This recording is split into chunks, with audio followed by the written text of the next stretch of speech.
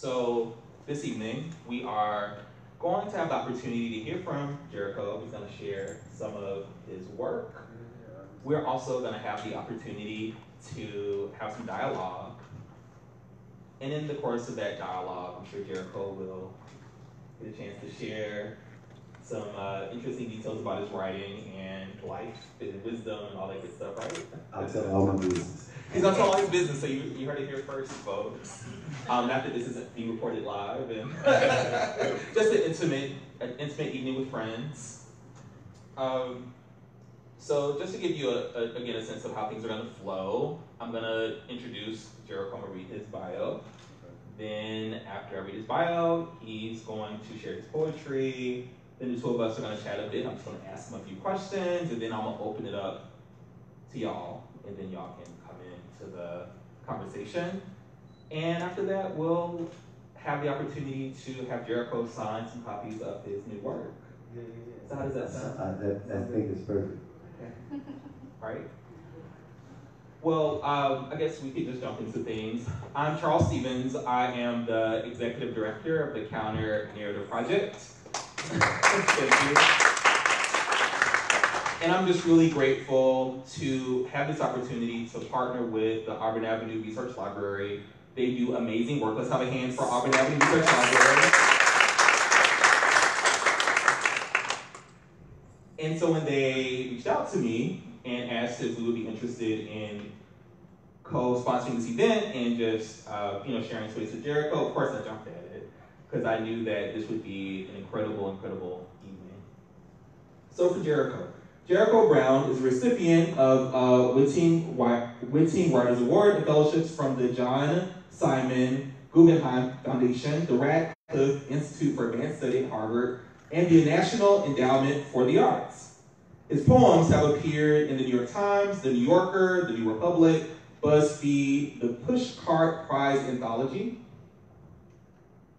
and the Best American Poetry. His first book, Please, won the American Book Award, and his second book, The New Testament, won the Anisfield Wolf Book Award, and was named one of the best of the year by Library Journal, Cold Front, and the Academy of American Poets. His third collection of poetry, The Tradition, is by Copper Canyon, and he is an associate professor of English and creative writing at Emory University. Please join me in giving another hand for Jericho Brown.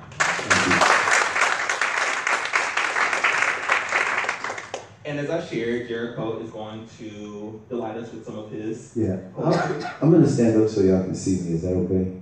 I'll just read from over there. Okay? I won't read for a long time, I promise. I'm not sure what the, I really don't know because I don't watch.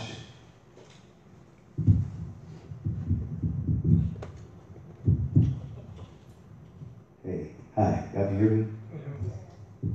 I don't watch TV on Tuesday night.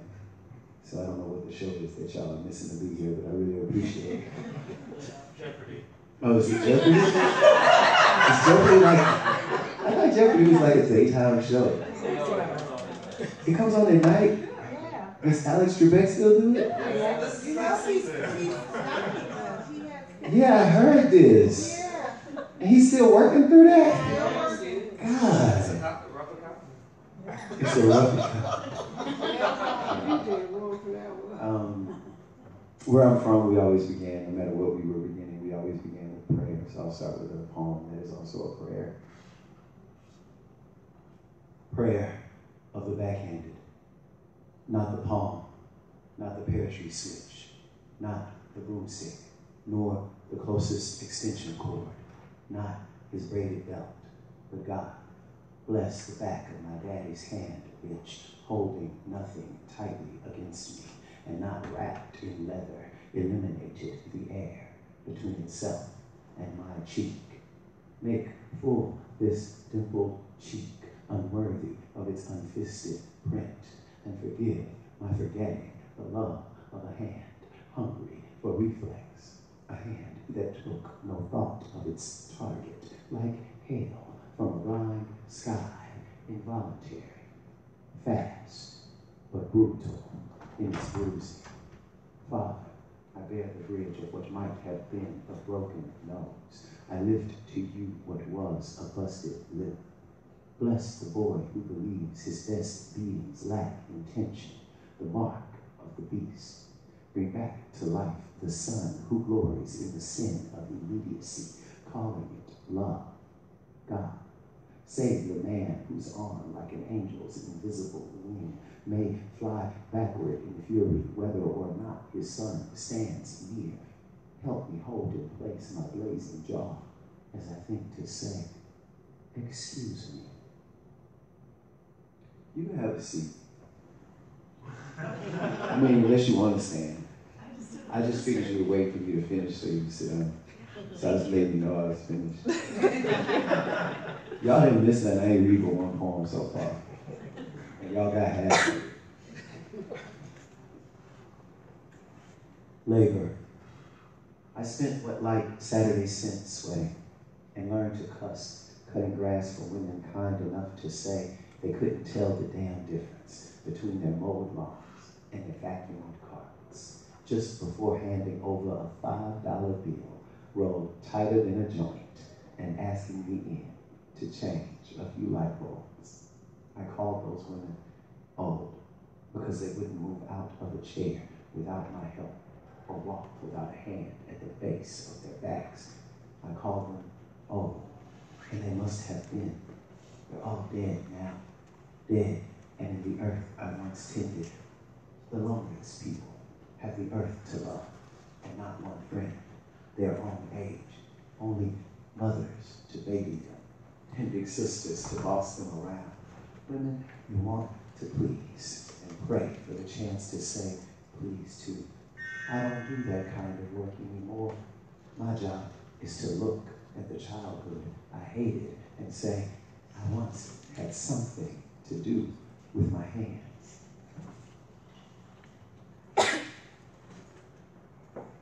One of the things that I'm always trying to do when I'm writing poems is I'm trying to recover, reclaim, renew some of the language that I heard growing up. For a long time, I lived in San Diego, California. I'm originally from Louisiana. After living in Louisiana, I lived in Houston, Texas. So I was pretty much in the same radius of where I was born for a very long time in my life. And then I moved to San Diego, and I learned that I had an accent. When I found out I had an accent, I also found out that people didn't understand certain phrases and certain words that I would always use. This poem is titled after one of those phrases that I heard all the time growing up. 4 in the morning. My mother grew morning glories that spilled onto the walkway toward her porch because she was a woman with land who showed as much by giving it color. She told me I could have whatever I worked for. That means she was an American. But she'd say it was because she believed in God. I am ashamed of America and confounded by God. I thank God for my citizenship in spite of the timer set on my life to write these words. I love my mother. I love black women who plant flowers as sheepish as their sons. By the time the blooms unfurl themselves for a few hours of light, the women who tend them are already at work. Blue. I'll never know who started the lie that we are lazy, but I'd love to wake that bastard up at 4 in the morning, toss him in a truck, and drive him under God past every bus stop in America to see all those black folk waiting to go work for whatever they want. A house, a boy to keep the lawn cut, some color in the yard. My God, we leave things green.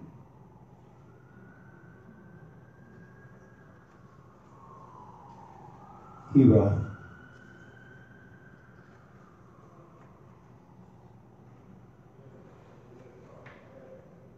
Hero. She never knew one of us from another. So my brothers and I grew up fighting over our mother's mind. Like sun-colored suitors in a Greek myth, we were willing to do evil. We kept chocolate around our mouths. The last of her mother's lot, she cried at funerals, cried when she whipped me. She whipped me daily. I am most interested in people who declare gratitude for their childhood beatings. None of them took what my mother gave, waking us for school with sharp slaps to our bare thighs. That side of the family is darker. I should be grateful, so I will be. No one on earth knows how many abortions happened before a woman risked her freedom by giving that risk a name, by taking it to breast. I don't know why I am alive now that I still cannot impress the woman who whipped me into being. I turned my mother into a grandmother. She thanks me by kissing my sons. Gratitude is black. Black as a hero returning from war to a country that banked on his death. Thank God, it can't get much darker than that.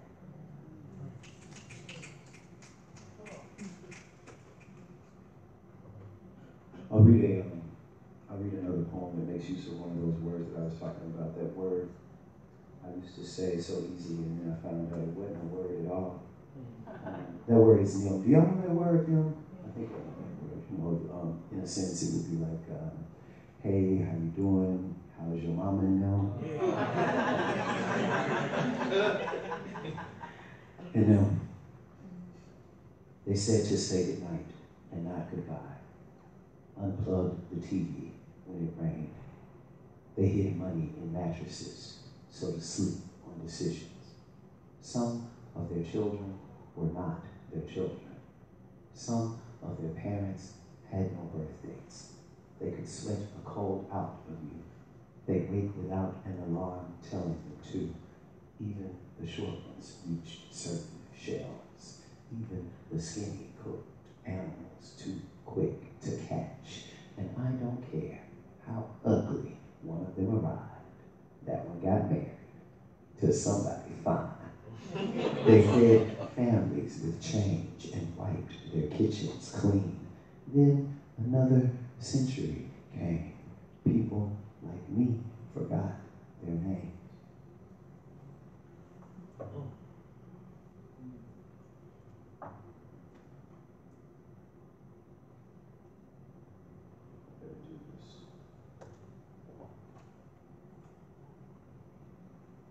Another feature of this book is that it deals with some of the things I've...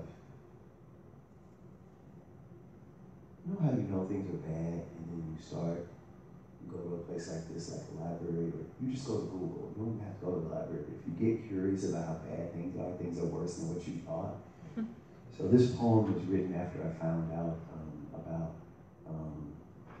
the very long list, found out about and was completely confounded by a very long list of people who have been, people who have supposedly committed suicide while in police custody.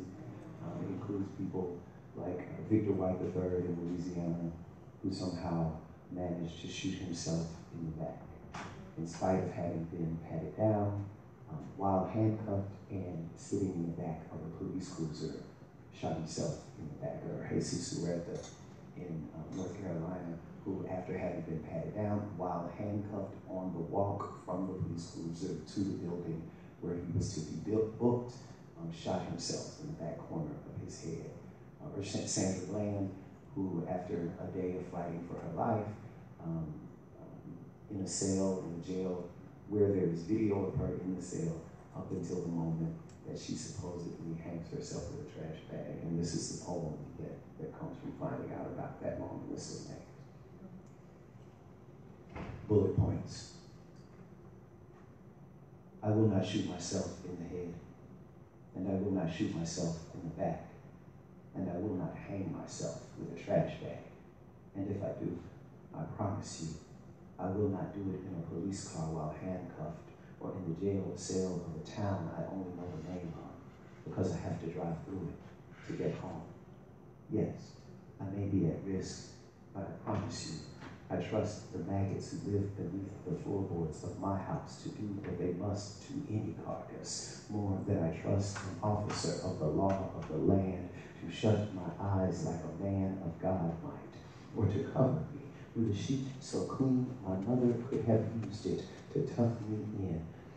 When I kill me, I will do it the same way most Americans do.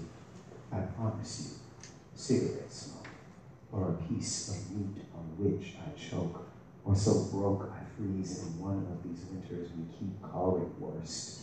I promise if you hear of me dead anywhere near a cop, then that cop killed me. He took me from us and left my body, which is, no matter what we've been taught, more beautiful than the brand new shiny bullet fished from the folds of my brain.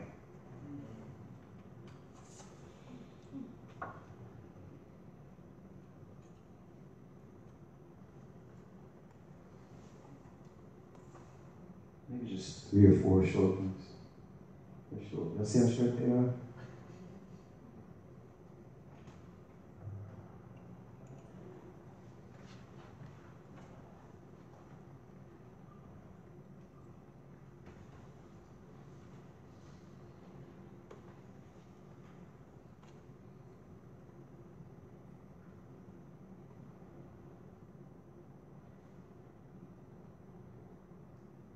I'll just finish with some love poems. I think this is a love poem. Dark. I am sick of your sadness, Jericho Brown, your blackness, your books. Sick of you laying me down so I forget how sick I am. I'm sick of your good looks, your debates, your concern, your determination to keep your butt plump, the little money you earn. I'm sick of you saying no when yes is as easy as a young man. Bored with you saying yes to every request, though you're as tired as anyone else, yet consumed with a single diagnosis of health. I'm sick of your hurting. I see that you blue. You may be ugly, but that ain't new. Everyone you know is just as cracked. Everyone you love is as dark, or at least as black. And then I'll read one last poem. This poem's a,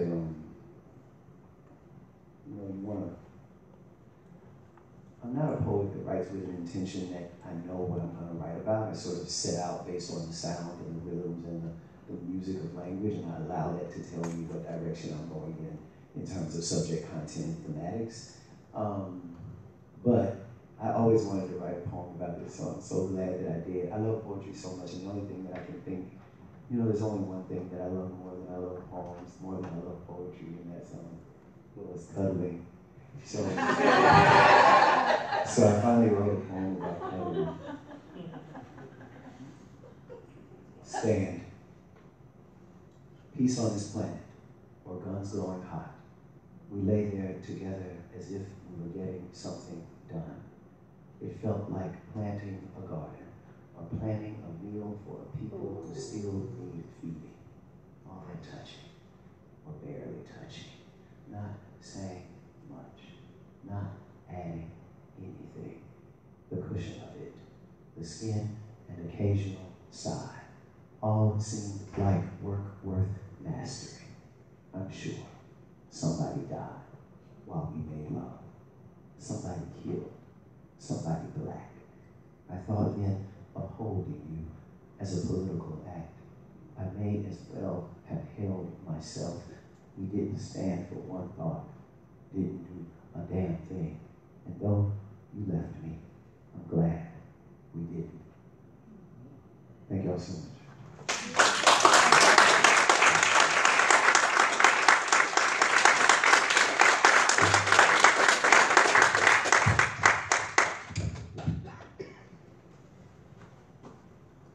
Hi, I'm back. You remember me? I like your suit. You look so nice. See, this is why he wins. Yeah, I'm dressed up. I remember once, I think one of the things that you said that's always stuck with me is about how famous people are good at being famous. That's true. That's true. That's their job. Here we have it. That's job. Tell us about your writing process. Yeah. Tell us about the blank page or blank screen that you stare at and how you're able to get words on it. Mm-hmm. I think one of the ways that I'm able to get words on it is that I don't allow it to terrify me. And one of the ways that I don't allow it to terrify me is that I'm always working with text. Before, there's always some backlog of text that I'm working with. So I'm not under the impression that I have to sit down at the blank screen and make magic happen. I think the magic has already happened in my past. and I trust that anything I've done is going to come to fruition. I just didn't know what to do with it then because I didn't have the lived experience or I hadn't seen the art that would tell me what to do with it. So poems happen for me in one of three ways. One is the way that we would love to believe that poems happen for everyone. You know, you sit down, you write a poem, and it's in the New Yorker the next day. Do you know what I mean? And that happens if you've been reading and writing in a very disciplined fashion. That will happen more often, right? That you indeed will have a poem made whole that just comes to you. Do you follow? But it's dangerous for us to believe that things have to be that way or we're not the real thing. Nobody is Whitney Houston singing "I Will Always Love You," even Whitney Houston. Do you understand what I'm saying? Like, that had to happen in a different way every night. Y'all watch Whitney Houston on a singles tour singing "I Will Always Love You" every night. She was every night figuring it out. She would get to that part of that song and be like, okay, this is how I'm gonna handle this tonight. I got to do it. This is what I'm gonna do. Do you understand what I'm saying? So that's the first way that I will write a poem sometimes.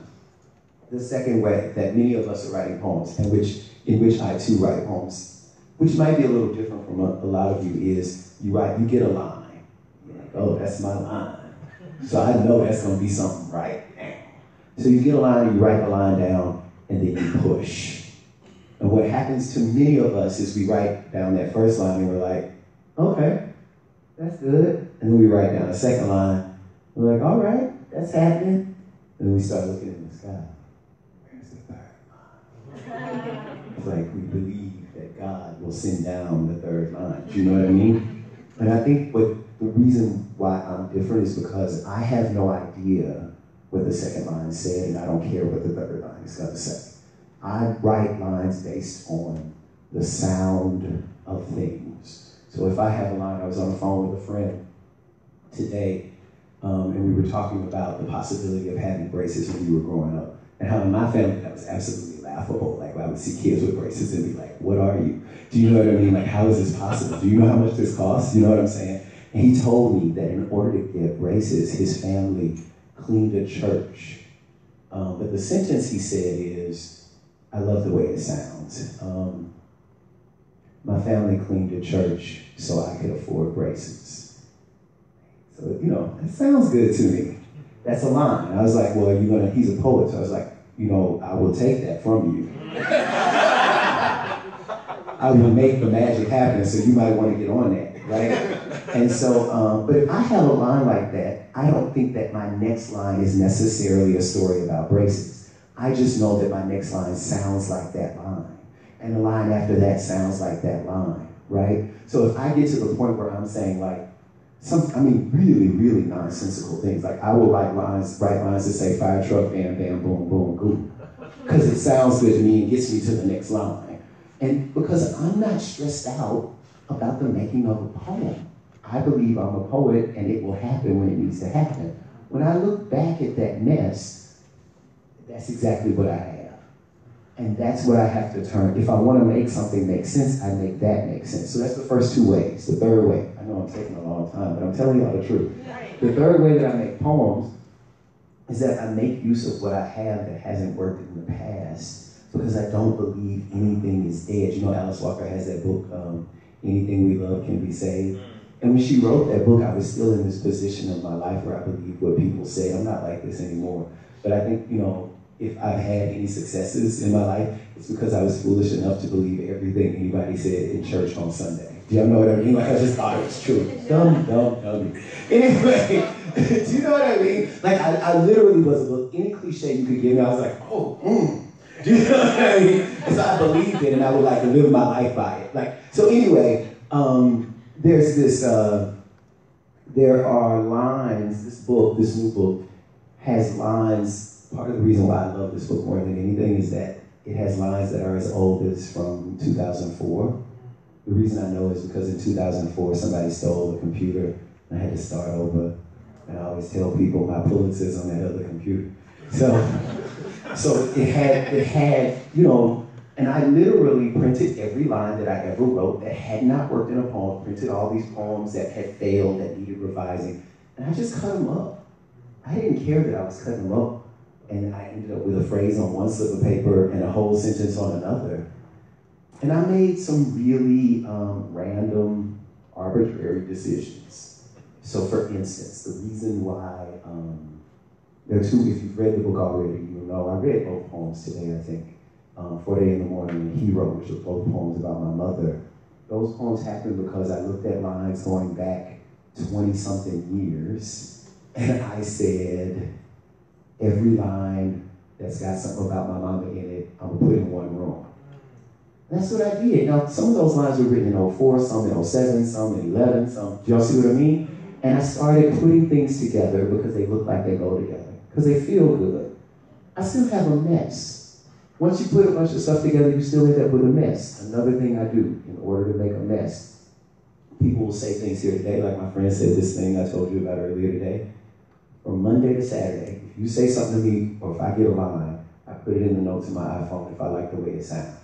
On Sunday, I dump that into a Word document. I don't, and I say, here's my poem.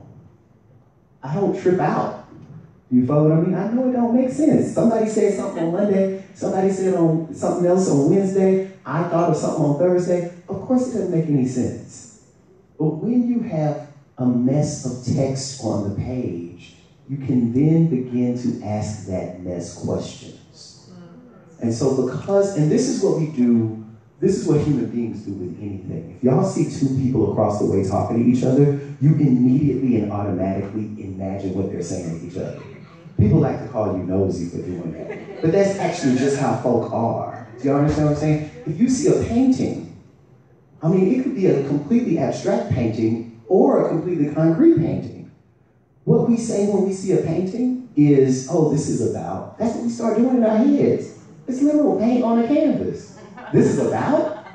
It's about ink.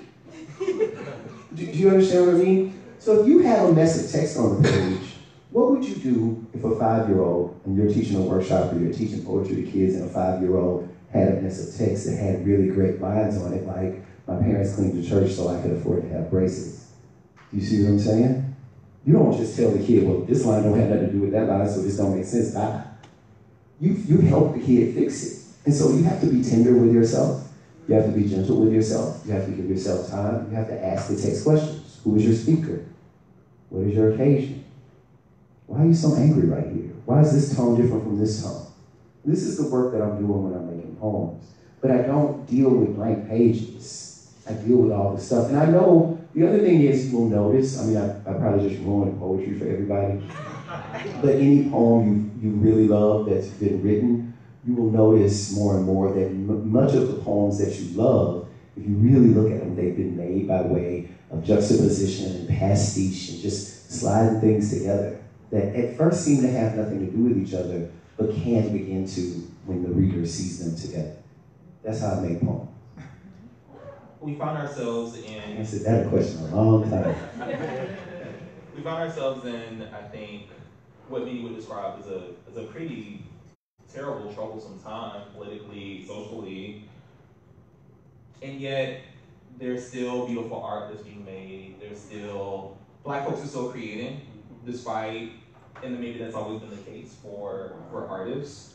And I was wondering if you could just speak to what it means to be a Black writer in this moment. What does it mean for you to have the platform that you have and the voice that you have in this moment that we currently exist in? I mean, I think that's going to be different for every Black writer, but I'll say what I was trying to do with this book that became the reason why. I know that we have been and continue to be at risk in horrendous ways. I was blessed, fortunate enough when I moved here to have a yard, which is something I wanted to have for a long time. I didn't even know this was something I really wanted. But then when I got a yard, man, I just really threw my life into it. Now, part of this has to do with the fact that I'm from an agrarian family. My father, to provide for us, cut yards, literally. Like, that's how we ate. So when I got out of school, I didn't go to like the rehearsal or the practice or the meeting. I got on the back of a truck and I worked till the sun came down, and we cut yards, we cleaned flower beds beds, we planted flower beds, we trimmed hedges. Like, I know how to do all that stuff. So when I had a yard, I was able to do that for myself, or to hire somebody and get mad that they ain't do it right. Do you understand what I mean? And I remember very distinctly having the very privileged feeling of turning into my driveway and thinking, ooh, that's pretty. Like looking at the yard, like, ooh, that's pretty, you know? And so I started writing these poems, these really pastoral poems that are about flowers, right? So juxtaposed to that flower, that, ooh, that's pretty, right? Juxtaposed to that flower, that thing of beauty, which, by the way, is a thing that Black people, in spite of our imaginations, even about each other, right? That Black people have handed down generation after generation. There are Black people all over this world, and particularly in the South, who are interested in the fact that their yard looks pretty. For the sake of pretty. Do you understand what I'm saying? Not planting greens, beans, tomatoes, potatoes. It's not like that. It's like, I want that tree there because it's going to bloom at this time, and that's going to be so beautiful. That has value to Black folk. Do you know what I'm saying? So I had this idea that I would take the image of the flower, and I would take the image of a Black man.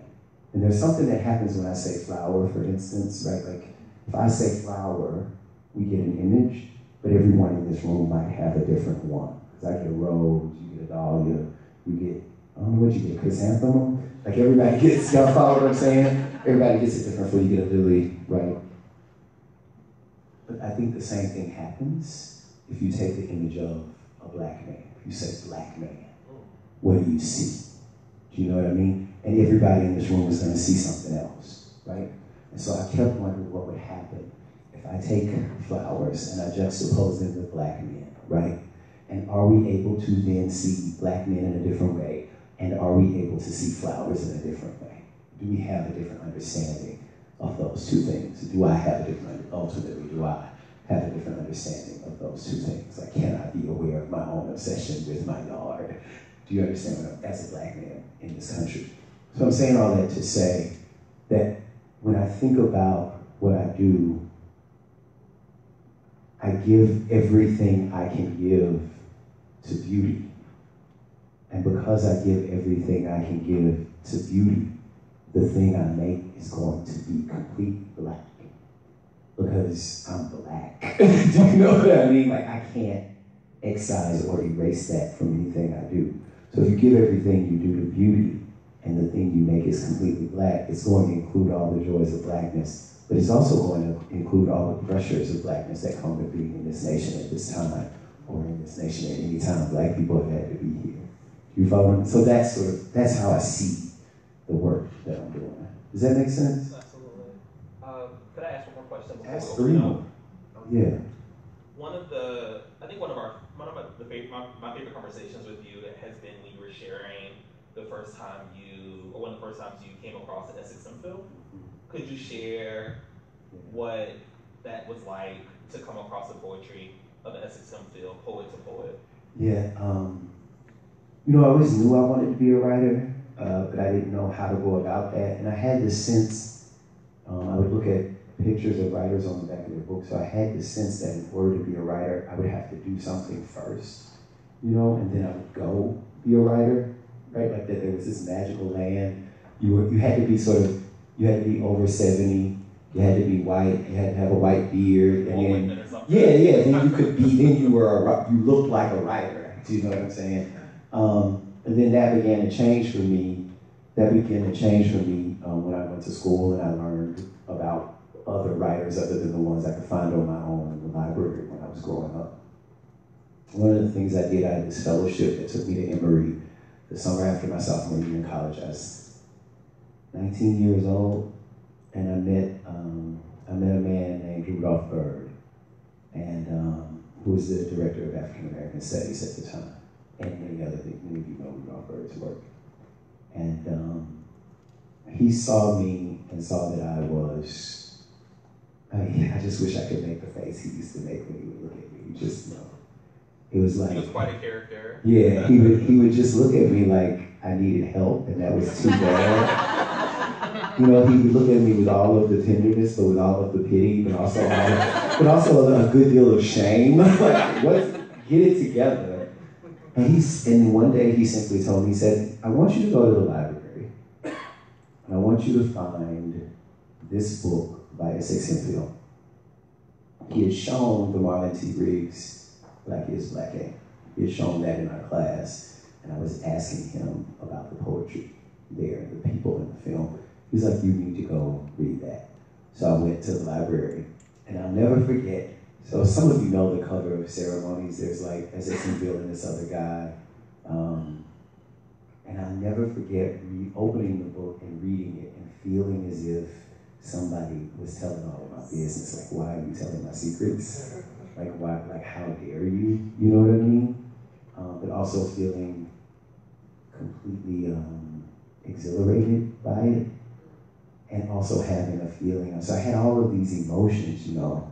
And the best way that I can describe for y'all all the emotions I had, I kept changing my position in which I was sitting at a table in the library, and I had to answer for who I was, because if I read where people could walk by, I would be afraid that they could see the cover.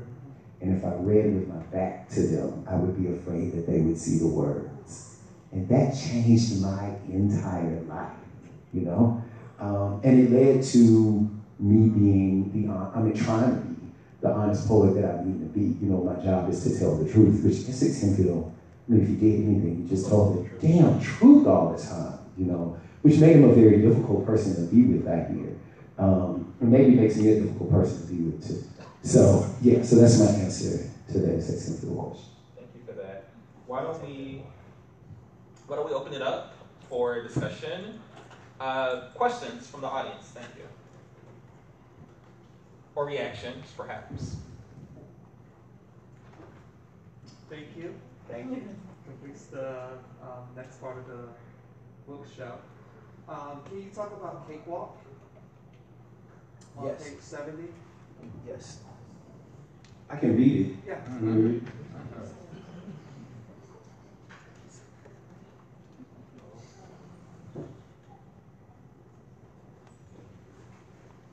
Cakewalk.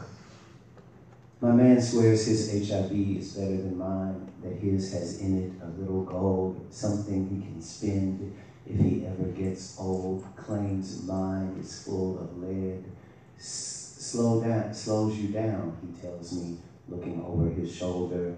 But I keep my eyes on his behind, say my HIV is just fine. Practical like pennies, like copper. It can conduct electricity, keep the heat on or shock you. It works hard, earns as much as my smile. So one of the things that I sort of mentioned this when I was thinking about Black Men and Flowers. I'm thinking about communities of Black people throughout this book, and I hope that's evident, that I'm thinking about communities of Black people and communities of Black people that are often forgotten, or communities of Black people where we assume what their lives are like. So this question is sort of, I think, at least positing this assumption that people with HIV aren't in love, or can't fall in love, or can't feel joy, or can't have a moment of happiness, or, do you know what I mean? And often in our education of people education to people about HIV, we're not able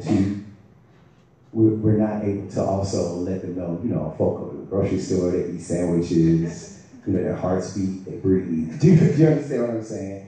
And so over and over again in these poems, I'm sort of trying in my own way to fight against what I think of as assumptions about various kinds of Black folk. And there's desire, too, which I think is really important, right? Like I actually like the part of this poem where the speaker says, you know, I keep my eyes on his behind, which seemed to move nobody in this room. I thought that was good. I was really excited to say, I got to it. I forgot I wrote that part. I got all excited. I was like, oh, it was the Jericho talking. Other reactions? I remember once in another meeting, we were talking about the role of poetry in public health, and you had this really brilliant idea that's always stuck with me, which is that when we talk about a treatment plan for someone that gets an HIV diagnosis, they get a treatment plan, or you've been used to in the context of the clinical setting. Mm-hmm. And the treatment plan is usually about like their medications and support system and case management and like all these kinds of things. But you were like, well, why can't poetry be a part of that? And I thought that would be revolutionary. Mm-hmm. Like, what would it look like, especially in the context of here in Atlanta? Like, what would it look like if poetry can also, I mean, because for many of us, art is healing, poetry is healing. I think for many of us, in some of our moments of intense despair, you know, we've turned to art, we've turned to literature. I know I've turned to poetry at times, reading the work of people I admire. And if we recognize that there is a healing value to art, to poetry, then what would it look like if we integrated it more in some of those contexts? So I would really admire that. Other questions or reactions for Jericho? Who are some of your influences?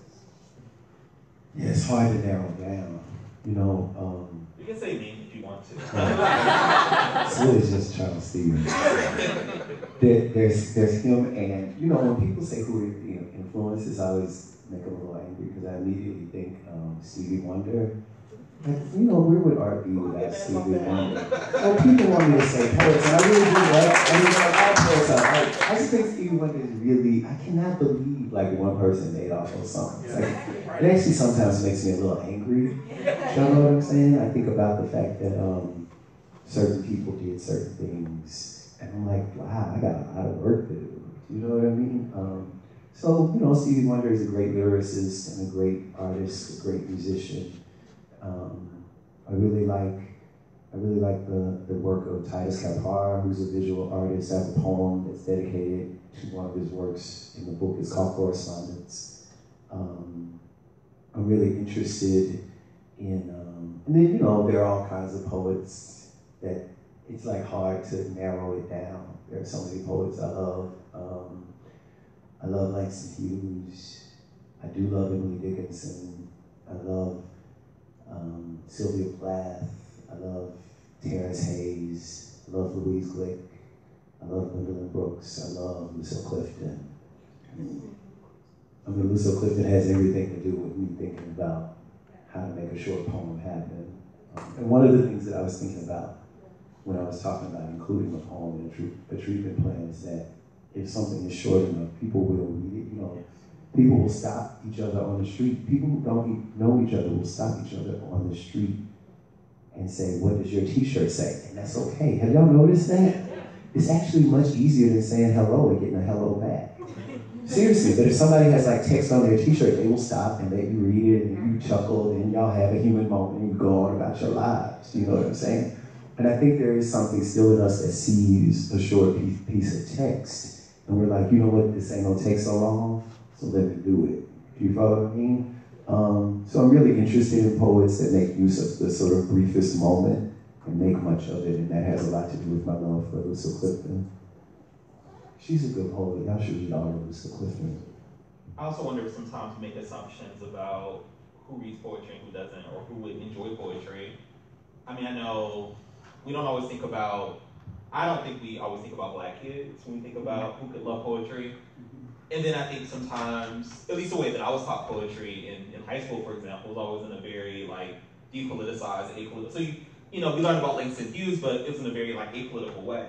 Like we're not learning about the context in which he's writing and the larger ideas that he's grappling with, you know, and that kind of thing. It's like, let's just see what are the words on the page, and it's very sort of formalist sense. Yeah, and that's particularly important when thinking about Hughes because his writing literally has to change. There was a time in this country, people don't know this about Langston Hughes. Langston Hughes became a victim of the Red Scare. He had to testify in front of the Senate Committee on Un-American Activities, and for a long time, he couldn't sell his work. You know, Langston Hughes found a way to live off of his poems. He didn't go work at a university or anything else. Like he worked on the road giving readings and doing talks like this one. And he made that amount, and he worked selling his poems to magazines and getting things published. And it's the reason, part of the reason why, I mean, he was also an ambitious writer, but it's part of the reason why he wrote so many kinds of things. He needed to write so many kinds of things to make a living. So he wrote poems, he wrote plays, he wrote novels. Right? He has an autobiography. Do you follow what I'm saying?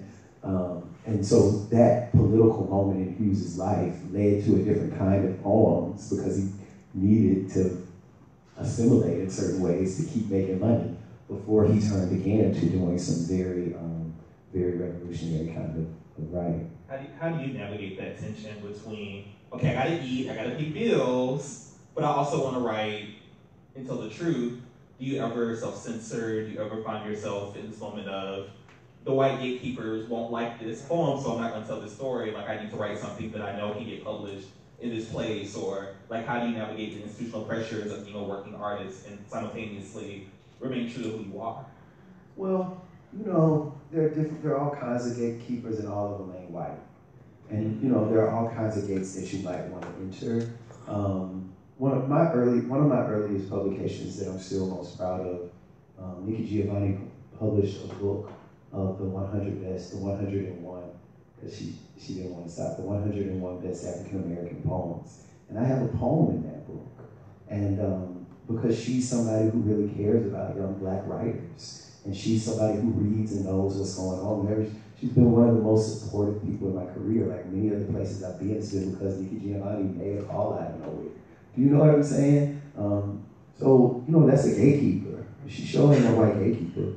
Do you know what I mean? And she's certainly supportive of me doing whatever I'm doing that supports a certain kind of resistance. You follow what I mean? So there's a way, I understand where wealth resides in this nation, but I also don't have this idea that my value is determined by some capitalist model.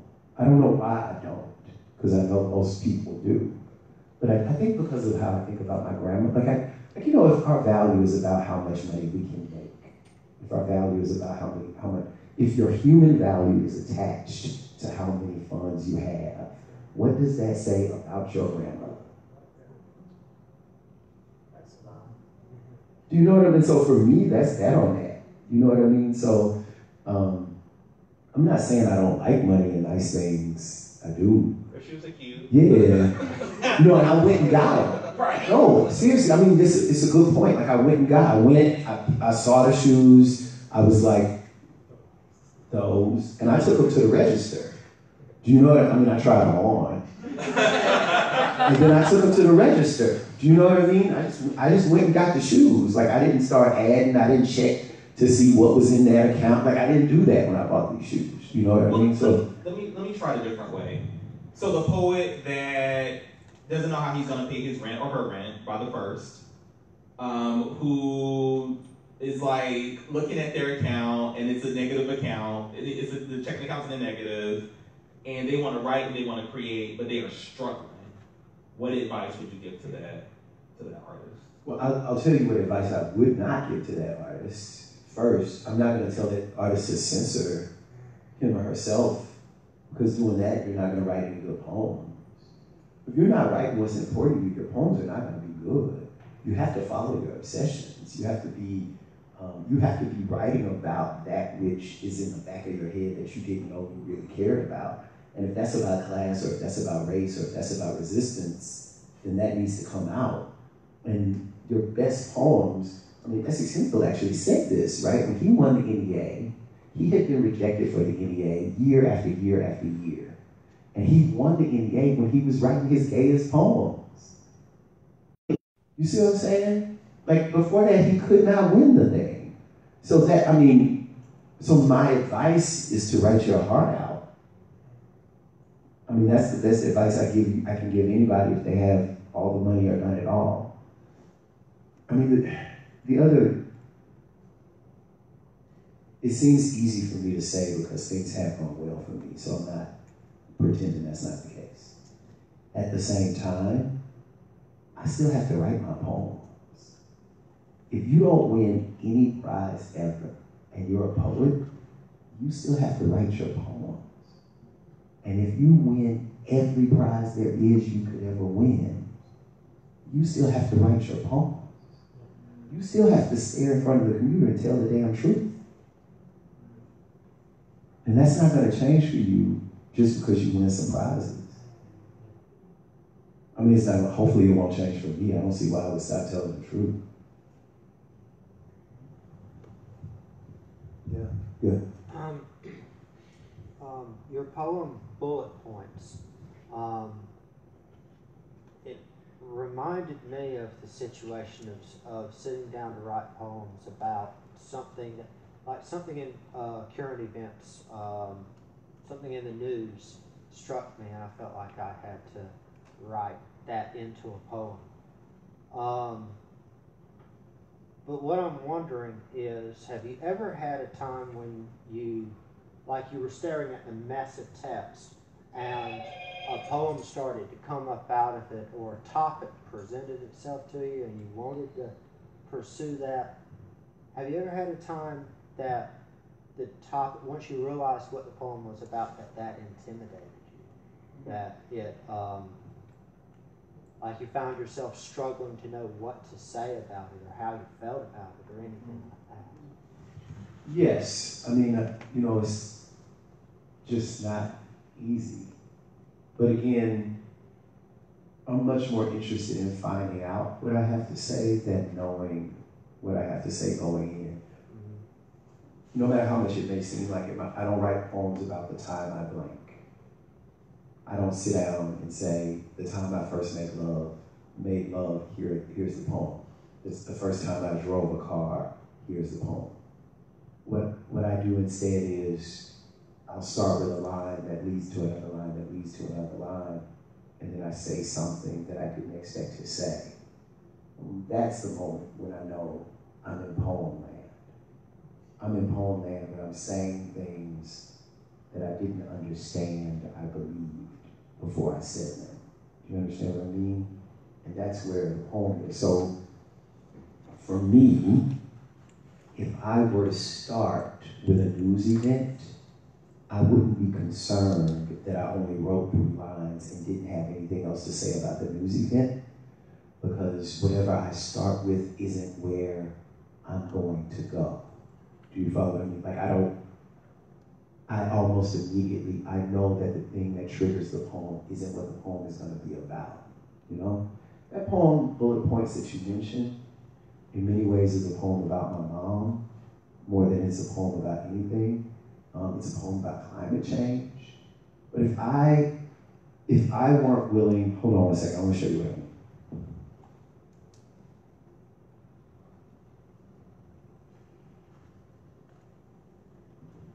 So the poem starts with the contemporary situation. I will not shoot myself in the head. I will not shoot myself in the back, and I will not hang myself with a trash bag. And if I do, I promise you I will not do it in a police car while handcuffed or in the jail cell of a town I only know the name of because I have to drive through it to get home. Yes, I may be at risk, but I promise you I trust the maggots who live beneath the floorboards of my house to do what they must to any carcass, more than I trust an officer of the law of the land to shut my eyes like a man of God might, or to cover me with a sheet so clean my mother could have used it to tuck me in, which is really what's at issue to me. I mean, what I really, I didn't realize this is what I really think about. But what I really think about is that when the police tell these people's mothers that they have committed suicide, their mothers have to deal with that. Do you see what I mean? And yes, this poem is about the issue of the police, the problem of the police, but it's also about what happens to a mother, right? And once I know that, that takes me to the next things, right? When I kill me, I will do it the same way most Americans do. I promise you, cigarette smoke, or a piece of meat on which I choke, or so broke I freeze in one of these winters we keep calling worse. None of that is about the police. You see what I'm saying?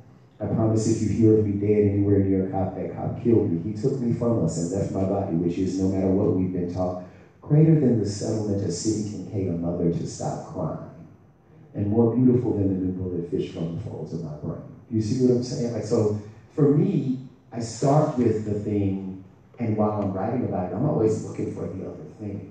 There's got to be something else that deepens it for me. Is my answer to you. So would you say that you're looking for the opportunity to translate the political into the personal? Well, Or I'm not, no, I wouldn't say that, but that might make it easier for you to make the leap. But for me, I'm looking for the opportunity to leave whatever I'm beginning with. So, here's what I mean by that. I might start with my mama, like writing some lines about my mama, and then say a political thing and realize, oh, that's where I'm going, right? I might start with a pebble, right? Pebbles are nice, they're pretty. You follow what I'm saying? But I'm writing poetry when that writing about the pebble leads to the time I beat up a kid in the 3rd grade. None of that is political per se. yeah. Do you follow what I mean? Well, that's a whole other story. But yeah, so that's how I think of it. Do you have a particular approach to endings? I think about what I said earlier in the poem at the beginning, and I think of ways to get back to it, but not in the same way. How do I enlarge the place that I started, or how do I make more narrow the place where I started? And so I'd like to make a sort of associative or subconscious move backward through the poem. Yes? When you were going through all of your lines from the previous years, did you find any lines, or did you find many lines that you disagreed with at this point in your life? No, I mean, the truth is when I write a line, I don't think I disagree with it. I think what I do is I write the line and I think, excuse my language, this is what I think. I think, oh shit, that must be what I think. Because I wrote it without thinking about it. Do you know what I mean? From years ago, like things that you wrote years ago that you felt that way, and you revisit them and you put them ones about your mother in a pile or what have Oh yeah, I see what you mean. Yeah. I think so. I mean, I think I still feel like one of the reasons why those lines are still around is because I was convicted by them in some way. And they're still part of the basis of how I live my life now, in spite of the fact that they didn't make it into a poem then, you know. How many left do you have? Those lines? I have 2, 3 Ziploc bags. So I put them all in like freezer bags, you know, and I have some, they're in the basement. If y'all would have came over, y'all know Jericho Holden, the great American playwright who's here now. Hey, Jericho. Yeah, if you would have come to my house while this book was being written, you would have just seen slivers of paper all over the floor and all over the wall. So nobody could come over my house. It's a crazy time, man. And, you know, after I finished, I packed everything up and I put it in Ziploc bags and I took them back downstairs. And then, you know, I'll use them again. But I have a Word file too, so it's not like they're just there. It's just easier to see on the floor. Some people use cork boards and they put them on the wall, and for some reason I like the floor. The problem is, you know, stuff gets out of place, but I like the floor. I like to look down at it. Can't close the door too hard. Yeah, exactly. Exactly. Can't open the door at all. Yeah. Any other questions? I like answering questions, yeah. So I'm really interested in the communities that writers put themselves in. I'm particularly interested in Black women writers in like the 60s and 70s and how they were in community with their contemporaries. Are there any of your contemporaries that you feel that you're in really close community with, and how does that sort of show up for you? Yeah, definitely big yes to that. So I think there's a larger community of cultural workers and artists who are Black, who see and know each other in certain ways, even just here in Atlanta, where that you don't see them all the time, but when you do, you know, here we go, we here, hallelujah. Do you understand what I'm saying? But then for me, and I talk about this a lot in other things that I've written, there's just a long history of the community of poets being there for each other in ways that other artist communities can't. You know, if you write a poem and you want to call your poet friend at 2:30 in the morning and say, hey, I think I got something, your poet friend will get out of bed and be like, well, let's see what you got. Do you know what I mean? And I don't know if your painter friend is gonna come over your house and look at your painting. Do you understand what I'm saying? So that I do think I had some really close friendships that were quite necessary when I was finishing this last book, because when I finished this book, I was really when I was writing, I wrote most of this. I would say 1/3 of this book from 2014, when my last book came out, to 2017. And then things happened in 2017 and I started writing like a crazy person. I wrote most of this book, I guess 2/3 of this book, from the early drafts of poems from Thanksgiving of 2017 to Martin Luther King Day of 2018. The book came out April 2nd of 2019. Yeah, so I was pushing. What had happened before that is my editor had called me on the phone.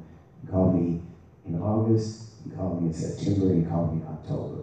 He kept saying, hey, I got a spot for you if you want a place in 2019. Hey, I got a spot for you. He kept calling to tell me. I kept telling him, I'm nowhere near a book, Michael. Leave me alone. You're making me nervous. I already feel bad because I don't have no poems. You know what I mean? And when I started writing really ridiculously correct, like I was pulling over on the side of the road writing poems. I was writing poems in the notes of my iPhone. I was writing poems in the bathroom. Like I just, for whatever reason, I could not stop. And I wasn't sleeping. It was crazy. But it was also, it was exhausting, but it was exhilarating because I was like, I got poems. So there had to be people who were on call because I wasn't living right. Do you know what I mean? And those people were poets. One was the fiction writer Ayanna Mathis, who wrote The 12 Tribes of Hattie. My very good friend, Philip B. Williams, who's a really great poet in his own right. He has a poem called Thief in the Interior. The poets Lamar Wilson, the poet Ricky Valentes, like a lot of those poets, they were just on like speed dial, ready for me to collapse at any given moment because they were like happy for me, but also like, eat, bro, like why don't you eat? Do you know what I mean? And then, Malachi Black, Michael Shoemaker, I was calling people on the West Coast, I would be up at 3 a.m., it would be midnight, and I'd be like, hey, don't go to sleep yet, you gotta read this. Do you know what I mean? I was so grateful for all of my friends on the West Coast at this point in my life. And I was also texting people because I was writing so much I thought I was gonna die. And I know that sounds crazy, but I really did because none of it seemed like anything I could do. So I kept thinking, oh, this is, I'm from a certain people in a certain place at a certain time who went to a certain church. So I really did think, well, he's just using me, and then I'm gonna go. He's gonna take me out of here. Do y'all know what I'm saying? Like I really, because it was, really, I was just like, hopefully I'll get to see it. Because I really didn't think I was gonna I thought I had put this whole, I guess in retrospect, maybe it was a conspiracy theory, but I had put this whole thing in my head like, these are really good poems that I'm proud of, and that's it. And maybe I don't get to see the book, because I had never written that much at one time.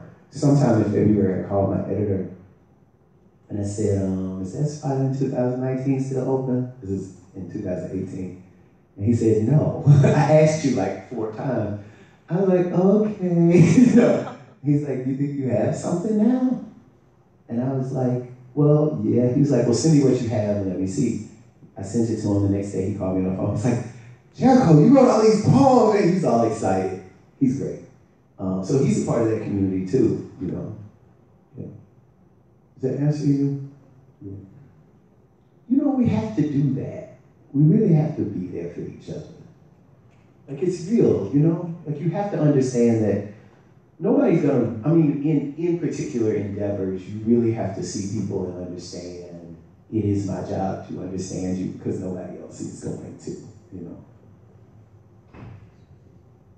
What's the best advice you've ever gotten as a writer? Oh, that's a great question.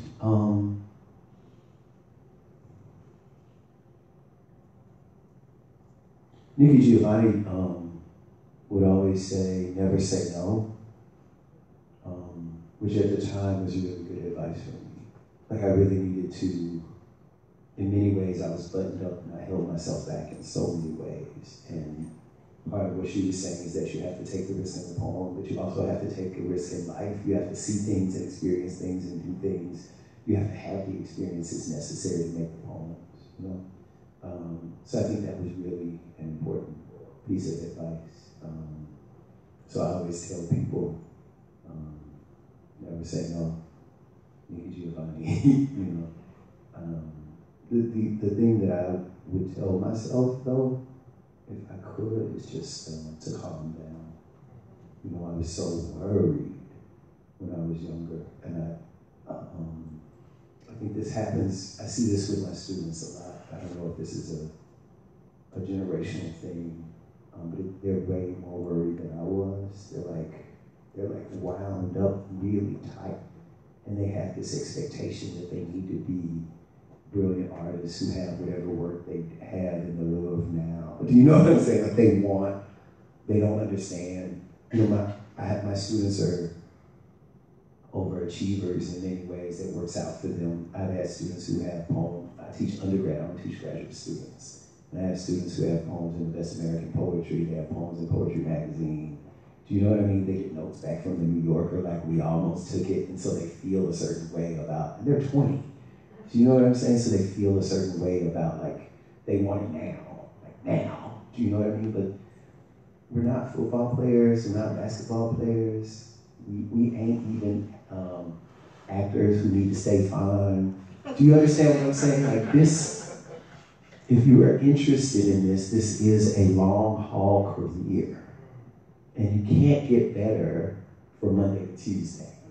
You don't, like, when I talk about getting better, I'm not talking about how you improve your training camp, how you improve your jump shot during training camp.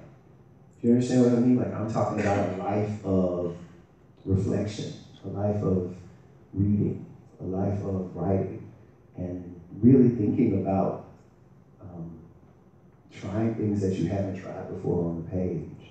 So I think that's what I would tell myself, like to think. I mean, it's hard to tell 20-year-olds. Because you know, when you're 20, you think people who are 30 are old. Do you know what I mean?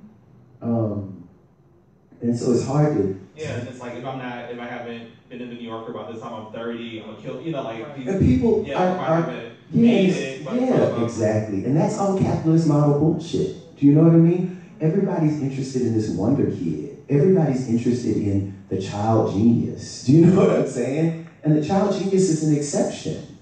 The child genius, and an exception that usually flames out and does some horrible stuff to himself before he hits 30.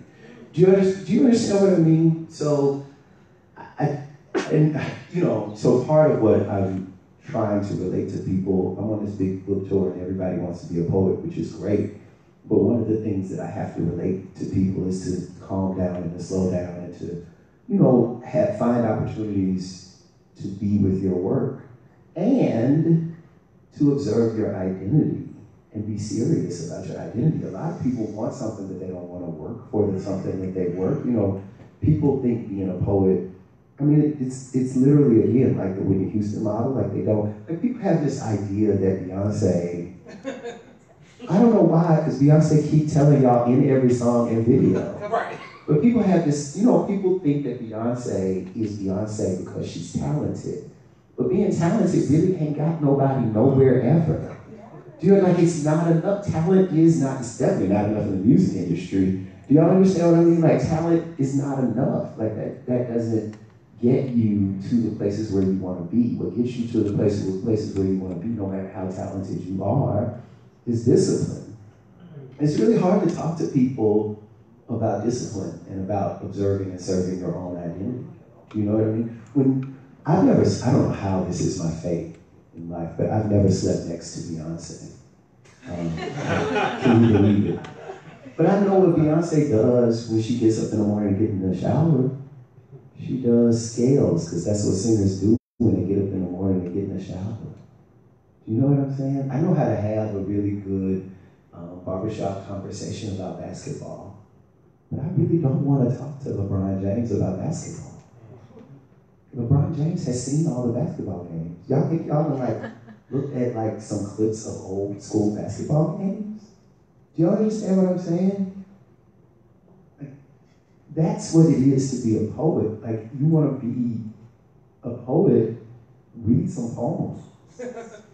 I'm really interested in people's attraction to poetry as readers, but then their attraction to poetry as poets, I'm sometimes surprised by. People are like, oh, I want to be a poet. And I'm like, what's your favorite poem? They're like, I don't like poems. I'm like, wait a minute. So you just want the idea of the identity. But I think, I do wonder sometimes. I mean, I remember being almost abused by poetry and literature, like it's punishment. Mm-hmm. And so we don't get to experience reading as pleasure, always. And that's one of the things I'm adamant about is not treating literature and reading as punishment or as something to be like violent done toward you, but really finding joy and pleasure in it. Mm-hmm. Well, I just think our approach to art needs to be like our approach to poetry should be our approach to any art. So, I'll say this first before I say this other thing. I want to say that my relationship to poetry is my relationship to trees. It is quite similar to my relationship to trees. And I don't, everybody in this room has a tree. Everybody except Calvin, he told me the other day he don't have a tree. But y'all, if I say, think of your tree, many of you immediately, you're like, oh, there it is, your tree. Do y'all understand what I'm saying? Like you got some tree you love somewhere. Y'all follow what I mean? And if you ain't got a tree, you probably got a lake or a river, right? But you think of that tree, and that's how I think of poems. I don't look at a branch of that tree and say, well, in the context of the 19th century, this means, like I don't do that to poems, I don't explicate trees. I don't interpret trees, right? I know that they have feeling for me, and I trust that feeling, right? And anything that I do with a poem later that has to do with explication or with interpretation happens later, right? Part of the reason I'm able to do that is because I, as a poet, experience poems as often as I experience trees. So let me talk to you all about your relationship to music. Maybe not everyone's relationship to music, but many people in here, you have music on when you're driving down the street.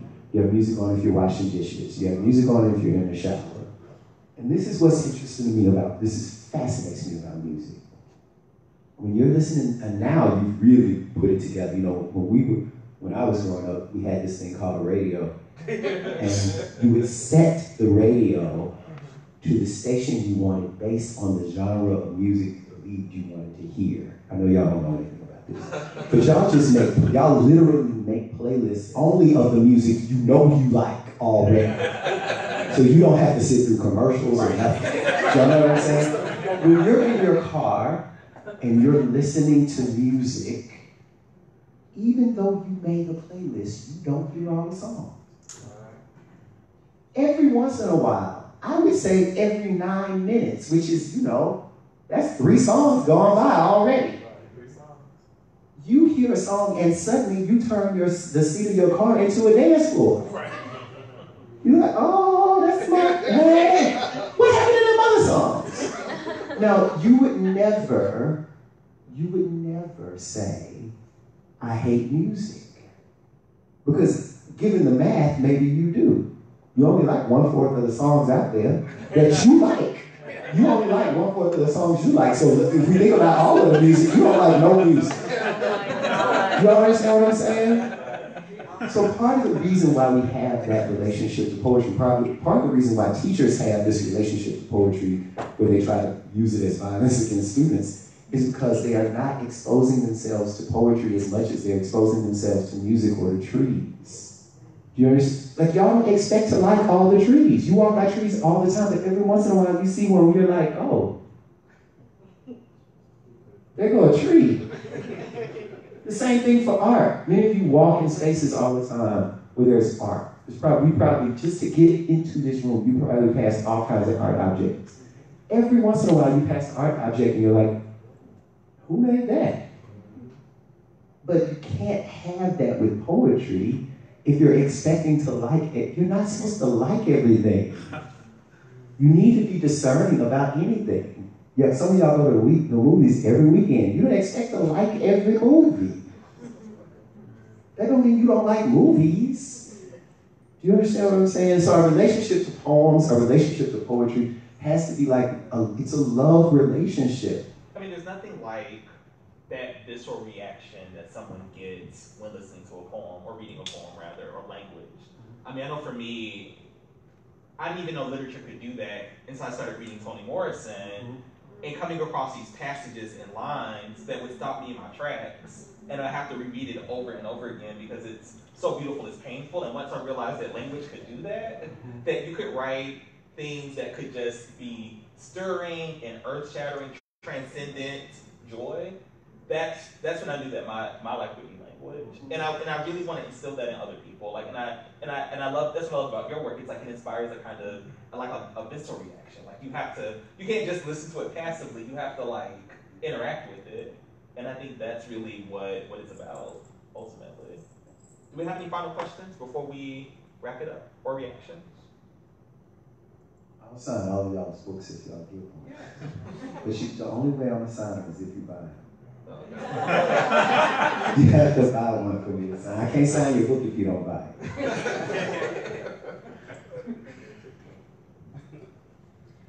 I know you talked a little bit about your writing process. Can we explore a little bit more? How do you know exactly when a poem is finished? And what does that feeling feel like for you? In some respects, this has to do with two things that I've mentioned already. One is that something about the beginning of the poem begins singing forward after you've written so many lines. Something in the beginning seems to be reappearing in a different way. So knowing that you're singing back to where you began lets me know, oh, I'm either closing or I'm close to an end. And then the other thing is that community of poets, that family of poets that you can show your work to, who will say, I don't know why you have these last 5 lines cut on. Because the end of your poem is 5 lines up from where you kept talking. Do you understand what I mean? And the experience, I think the final thing is just the experience of reading a lot of poems and seeing how endings work helps you understand where your endings might be. All right. Well, let's give another round of applause. Thank you. Thank you. I really appreciate it. This is so nice. I live here, so I didn't think all these people were going to be here. This is so nice. And he will be signing books in the back, so please get your copy of his work.